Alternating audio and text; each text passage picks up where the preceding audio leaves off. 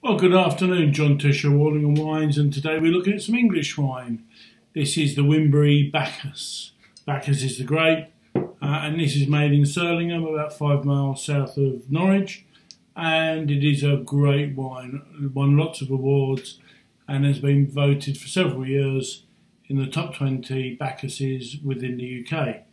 And seeing as everybody who makes wine grows Bacchus, that's no mean feat. So let's have a look at the wine in colour. Look at that, crystal clear, very, very sharp, just a hint of yellow in about it that may not come out in the video. This really is a very nice wine.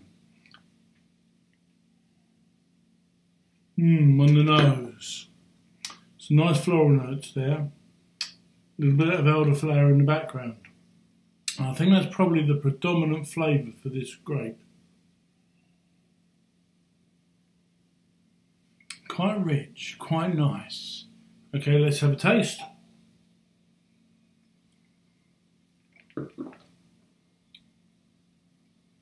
Wow.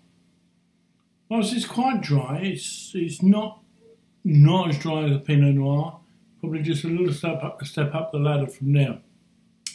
But you can see it's really high acid. I'm struggling here. My mouth is filling up with saliva as the old scent glands, the saliva glands are being tripped. So that's making it. So that's going to be a really, really good wine to go with some fish. Actually, I'd treat it like a Sauvignon Blanc. Look out for the goat's cheese. Nice creamy goat's cheese. This should cut through that beautifully. Let's talk about the finish. As this wine finishes, lots of elderflower flavours are coming through.